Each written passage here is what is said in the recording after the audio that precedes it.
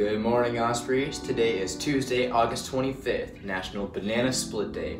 I'm Chase Hartman, and let's begin your weekday update.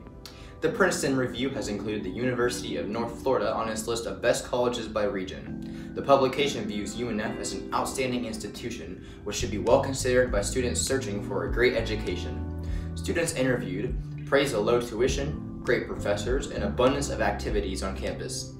President Szymanski says, "This recognition affirms the prestigious reputation of our university to deliver a high-quality academic experience and produce talented, highly skilled graduates to serve our workforce. We Ospreys are proud of our school." Swoop! Batman fans rejoice! DC Comics has released the first trailer for the brand new Batman movie this weekend.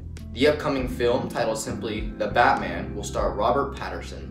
The movie is standalone and will not tie into the established Justice League universe.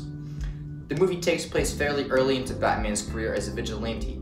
While it won't be an origin story per se, it will touch on his origins and the work that went into building up his superhero status.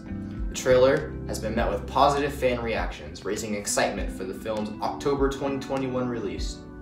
Today's temperature will be a high of 91 and a low of 77, with partly cloudy skies and a minimal chance of rain. With humidity at 81%, it feels like 99 degrees outside.